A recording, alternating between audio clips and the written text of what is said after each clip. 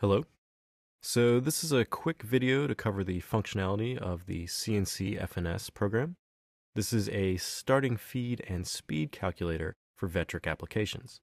Now this is not affiliated with Vectric, Amana Tools, or Onsrud in any way. It is a program I wrote for personal use, and I'm just releasing it in hopes that it may help other people that are getting into the CNC world. So the purpose of this program is to allow you to come through and through this interface here, enter the information on your specific CNC router bit, and then have that information generate the required data for Vectric applications. So this is applications such as VCarve, Cut3D, and Aspire. Now, when you have a router bit, and say you go to a website like Amana Tools, you're going to be able to get the data on this bit. So this data sheet here is going to give you a bunch of information, and you need to take this information and then turn it into the information required by the Vectric application. So this program will allow you to enter this data and then do that conversion for you automatically.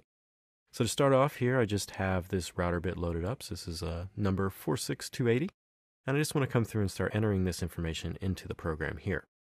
So to start off, we have the shank and we have the diameter. So we just need to come over here and locate the shank diameter. And this is 1/4 of an inch.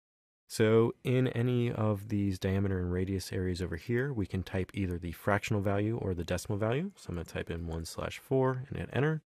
And if you type in the fractional value, it's automatically going to convert that to a decimal value for you. Next, we need to go to the tip diameter. And if you have the tip radius, you can enter that as well. So you can see this diagram over here is giving us the tip radius and the tip diameter. So we have both of those. So if we say we want to enter in just the tip radius here, we can type in 1/64, and it's going to automatically generate the tip diameter. Next, we have the flutes. So we're just going to plug that in, which is 3. And we have our taper angle. So right now, this data here is giving us a half angle, so we can type in 6.2. If we had the included angle, we could type that in as well. The router and spindle speed here is a constant value. So I'm using a DeWalt router, and I just set it to a specific speed. So this program is not going to calculate specific RPM values for you. So it just need to put in the static value and then go from there. So here I'm just going to leave this at 1800.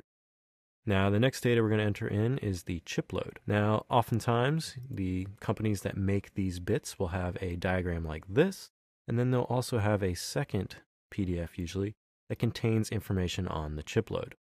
So for this tool, which was that 6280, you can see I have this number over here, and it's reading as that 1/32 diameter.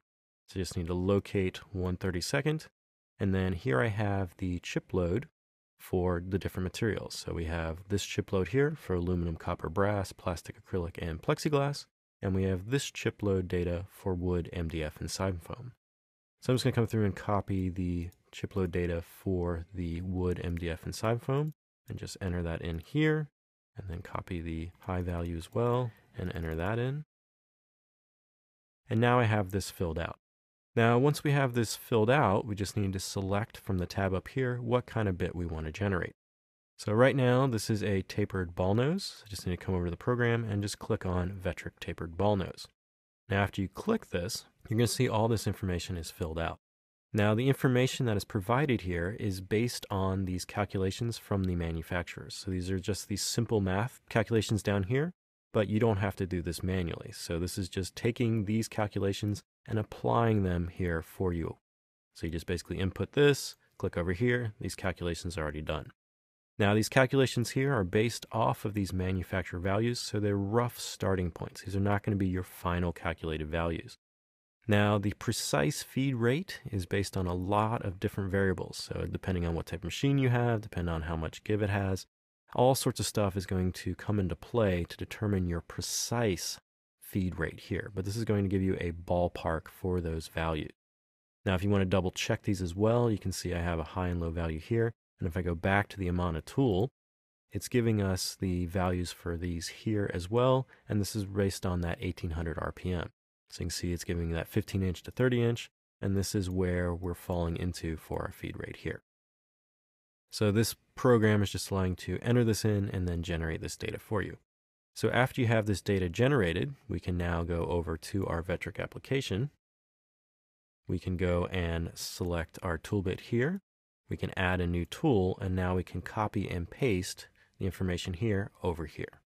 And once again, these are the different rates here. So we have the low and the high, and you'll notice that the Vectric tool database is only looking for one value. So usually picking in between one of these gets you started into the values you need to enter for your Vectric application.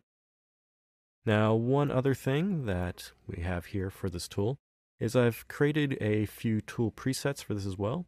Now, most of these are based around the amount of bits, so the information that is in this spreadsheet here. So if I come through and say select the 46280 tool here, you can get a little image of it, and then it's going to have all that information. I can set this to the material type, so if I go to that aluminum, copper, and brass, you're going to see my chip load value is going to change. And I have quite a range of bits here as well. So here we have a end mill bit here, and if I go to the Vectric end mill now, I'm going to end up with the information for that end mill. Now, some of these may give you extremely high values. If I say select something like 46285 and we go to ball nose, you're going to see I'm going to get a feed rate that's pretty high here for the low and the high. And once again, these are based on those manufacturer values. So if you have a hobbyist machine, you probably don't want to run this at a crazy speed here. So something like 216 is probably not going to be good for your hobbyist level machine. So just make sure that you use these with a grain of salt. They are the ballpark figures represented off the manufacturer data. So that's the quick rundown on the application here. Once again, this program is not affiliated with Vectric, Amana Tools, or Onsrud. It's just a personal program that I created for personal use, and I'm now just releasing it in case that it may help someone else. The links for downloading this program are below the video.